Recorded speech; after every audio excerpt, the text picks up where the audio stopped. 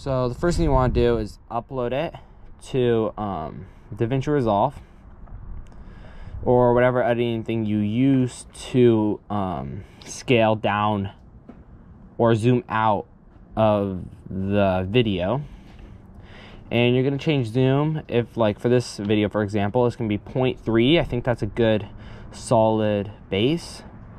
Okay, and it'll change to that. And then you're going to go to the export button, and you're going to to render their place. Then render 1.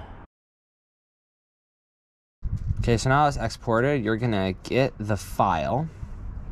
You're going to find the file, and you're going to drag it into your photo app. Okay, and then the photo app, you're going to go to edit and crop, and you're going to click on 16 by 9 and change that to 9 to 6 by 16. Then kind of like just crop it in slowly, make sure to get the field of view you want.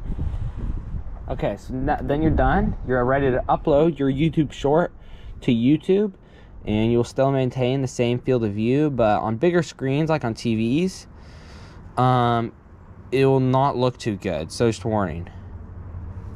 But yeah, I hope you found this video useful. If you like this, please like, and if you like more other videos on my channel, please subscribe.